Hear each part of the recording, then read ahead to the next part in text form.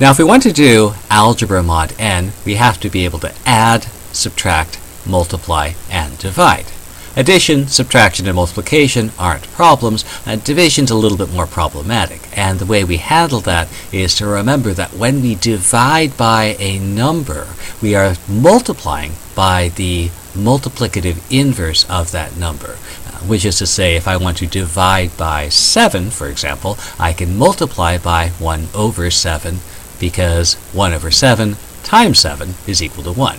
So we are looking at the problem of finding multiplicative inverses. So let's take a look at a simple example. Find the multiplicative inverse of 7 mod 25. Now what that means is I need to try and solve the equation 7x is congruent to 1 mod 25, and what that corresponds to is a Diophantine problem. Well, remember 7x is 1 more than the multiple of 25. So I can write this as 7x equals 25y plus 1, where I'm looking for positive integers x and y. Now there's a number of different ways that I can solve this problem, but one thing I can do is to proceed as follows. So I have my equation 7x equals 25y plus 1, and because x and y are integers and because I'm dealing with ordinary arithmetic here, note the equals, then what I can do is I can do what I'd want to do, which is to divide by 7 to get x by itself. Now that doesn't really seem to help us very much.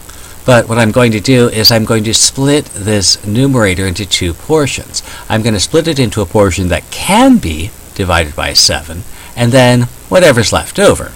So it's going to look something like that. And so I have, again, same denominator, 25y plus 1 over 7. But now this first term here can be reduced.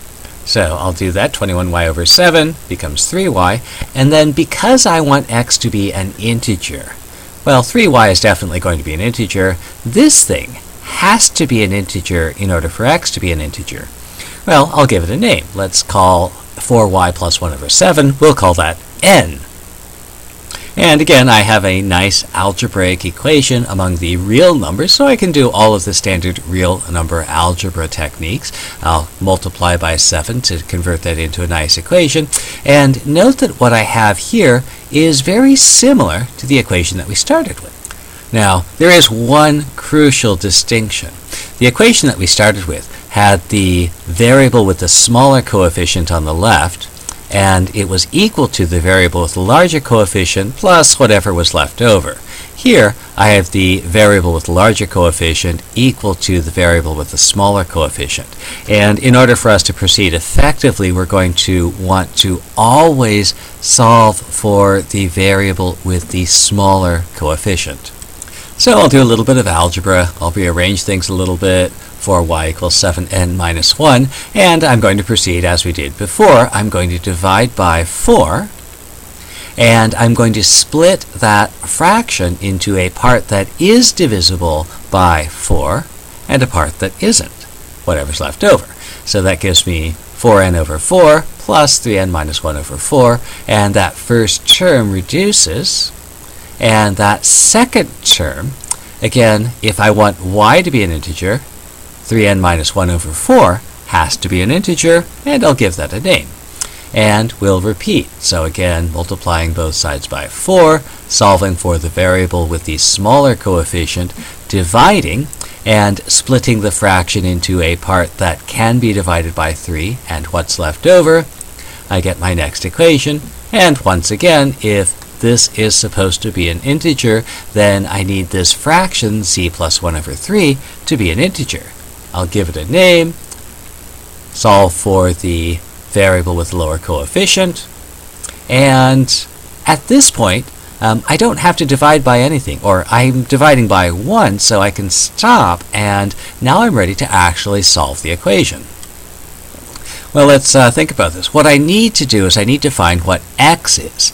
Well, if I want to know what x is, I need to know what y is. Well, how do I find y?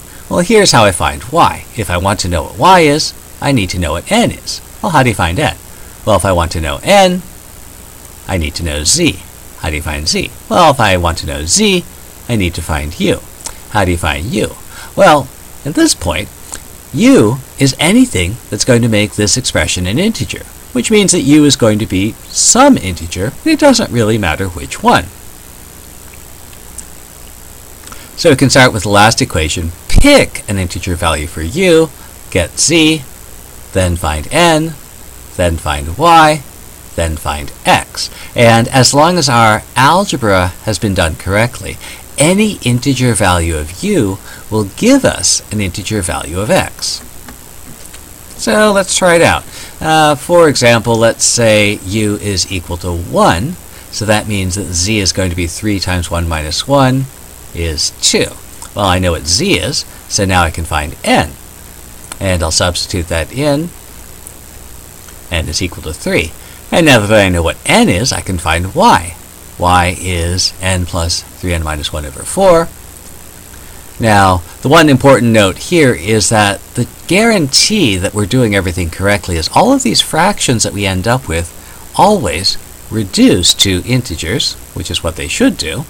And finally, x, substituting in y equals 5, gets me 18. Now, again, we're working mod 25, so if I ended up with something that was larger than 25, I can reduce it by subtracting multiples of 25 to get something that's in the correct range. But x equals 18 is our multiplicative inverse. Well, that's great. That gives us a nice general example to how we might find multiplicative inverses, except sometimes we can't.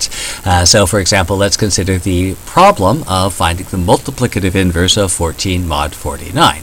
And if I try to do this, I'm going to try to find something which, when I multiply by x, gives me 1 mod 49, 1 more than a multiple of 49. So I have my Diophantine equation, and I can try to proceed as we did before. So 14x equals 49y plus 1, and I have the variable with the lower coefficient equal to everything else, so I'll divide by 14, and I'll split the numerator into a part that is divisible by 14 and a part that is not, and simplify, and again, I want x to be an integer, which means that this fractional expression should also reduce to an integer. So I'll give it a name, do some algebra, solve for the variable with the lower coefficient, and then divide, and again split that fraction into a part that is divisible by 7 and a part that is not. And simplify, and here I run into a problem. I need y to be an integer.